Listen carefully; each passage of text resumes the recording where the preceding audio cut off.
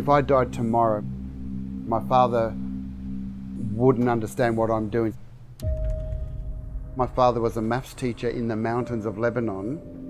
He still doesn't understand why am I teaching Indian maths, the speed maths we can calculate like a genius. I love the patterns, the symmetry, the discoveries I get. To me, they're epiphanies. Me personally, going deep into the language of numbers and geometry, I find that some greater intelligence has put all this together.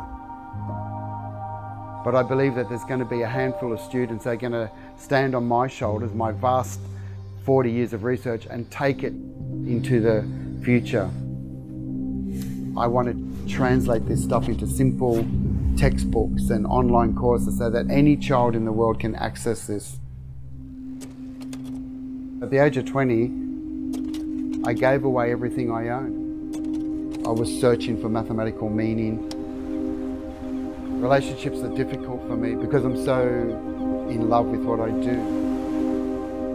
Something happened to me in 1984 where a man put a kitchen blade went right through my heart.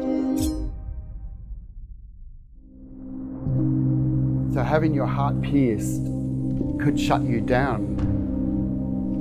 So in a way, I've become kind of a hermit that desires and craves to be in silence.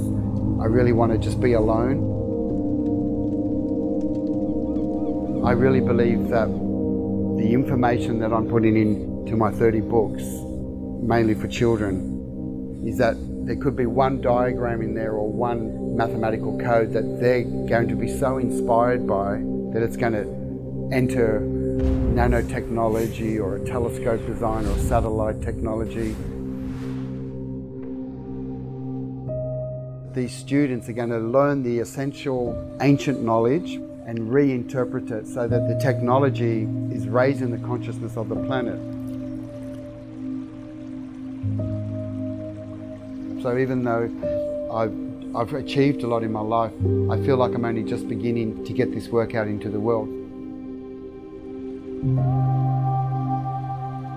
To me, I'm living for the moment where my students will take this knowledge into the world and make it global.